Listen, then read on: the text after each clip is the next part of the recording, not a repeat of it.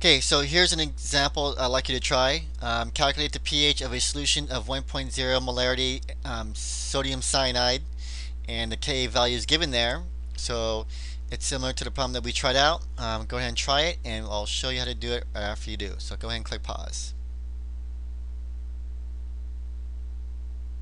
Okay, so let's see how well you did. First off, we have to make sure we again identify it. Na again comes from a strong base. Cn comes from a weak acid. Roughly, we can say HCN. So HCN is a weak acid, conjugate base of a weak acid. So that's really what's going to be affecting the pH, is this one. So when we write our balance equation, it's going to be Cn minus, and again water is present, so I'm going to write it as HOH. Going to produce HCN now plus now a hydroxide ion. So now I have my balance equation. I can now ice this. So ice, initial change, equilibrium. My initial amount is 1 molar. I'm beginning with 0 on this and 0 on this. I'm going to have a minus x plus x plus x. 1.0 minus x, x, and x. Since I'm producing hydroxide ions in solution, I cannot use Ka. I will have to use Kb. So as a reminder, Ka times Kb equals Kw.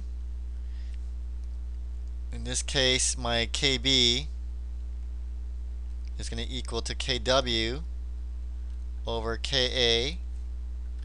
and I get 1.0 times 10 to the minus 14th divided by my Ka, which is 6.2 times 10 to the minus 10. And let me plug this in my calculator. I'm going to get 1.6. I'm going to write it down here since I'm going to use it anyways. So 1.6 times 10 to the minus 5 is what I got. So that's my Kb. I can now set up my equilibrium expression. It's going to be x squared over 1.0 minus x. Since my Kb is a very, very small number, I can make this assumption to make the math easier. Assume 1.0 minus x is equivalent to 1.0. So really, I'm just going to get 1.6 times 10 to the minus 5 equals x squared, because over 1. Okay, now I'm going to solve for x. So I'm going to plug this in my calculator.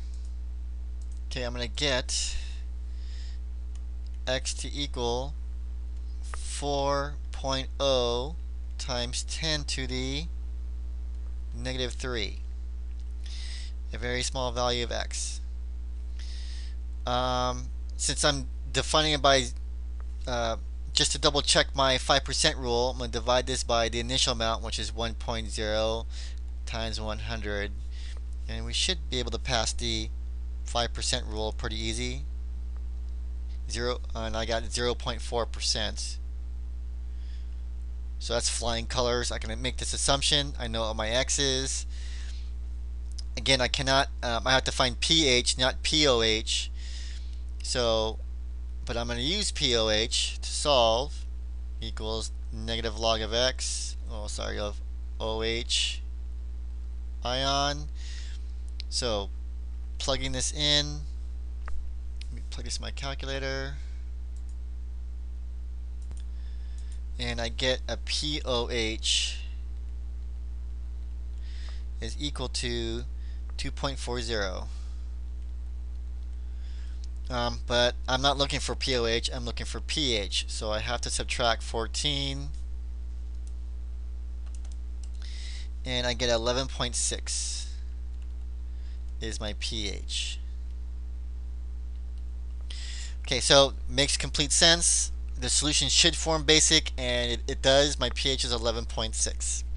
Okay, so I hope that helps you out with the basic parts of solutions.